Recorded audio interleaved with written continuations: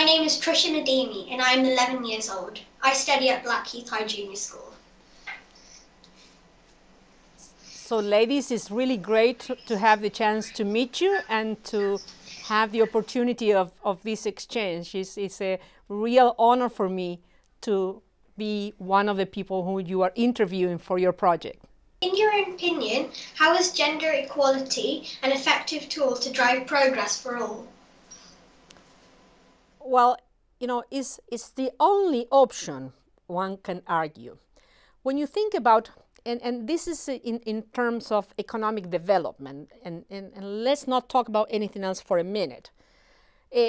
When you look at the world, and the world being integrated by 50% female and 50% male population, the notion that you only tap into the talent of 50% of the pool is just nonsense.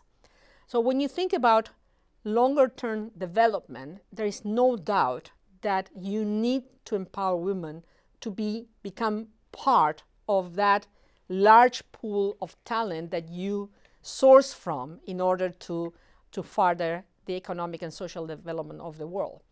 When you think about in terms of sustainability also, women are the ones who most of the time in most parts of the world have the dual role of keeping the family together and being the drivers of the family, and then being contributors to the larger development issues.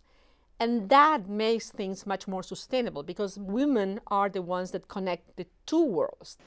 It's very interesting. I think I completely agree with that. I think that's actually all we have time for right now. Thank you so much for your time and allowing us to interview you. It's been an honor. Yeah. Thank you, and really I wish you the best in your project. I hope we can contribute to your project, all the colleagues that are being interviewed, in a manner that gets you to a very, very good place, and you can celebrate UN Women in 2014 with added value coming from us. So thanks a lot for the opportunity. Thank you. Thank you. Bye. Bye. Bye.